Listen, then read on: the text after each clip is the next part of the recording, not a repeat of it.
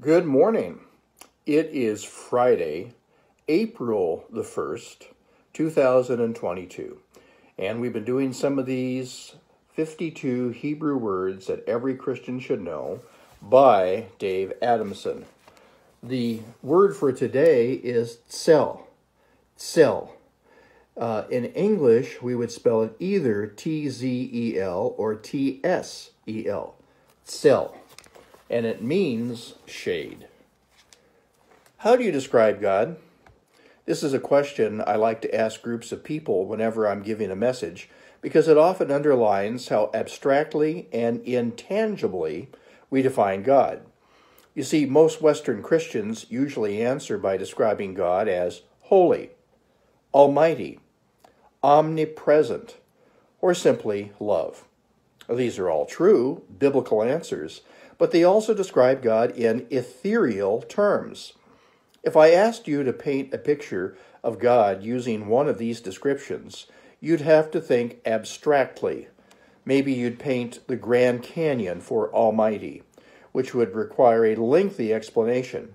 Maybe you'd paint a heart for love, and then have to explain how it's God and not a Valentine's card.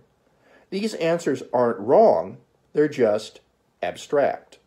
If you ask a Jewish believer to describe God, they are more likely to use tangible concepts because the Bible says you can touch, taste, smell, and experience Him.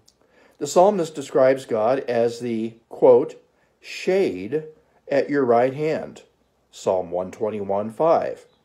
The Hebrew word for shade is Tsel, which means protection. Because I grew up in Australia, where temperatures in the summer soar above 45 degrees Celsius, 110 degrees Fahrenheit, this makes sense to me. The sort of heat I grew up in could buckle train tracks. So I understand the Hebrew idea of shade being protection. This makes God so much more tangible to me. Today, are you being burned by life?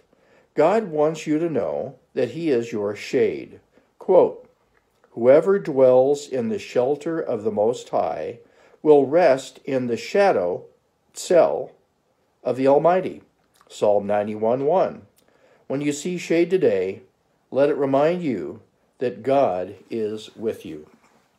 Father God, we thank you for your Tsel. We thank you for your shade, for your protection. In this environment of 2022, we certainly need it.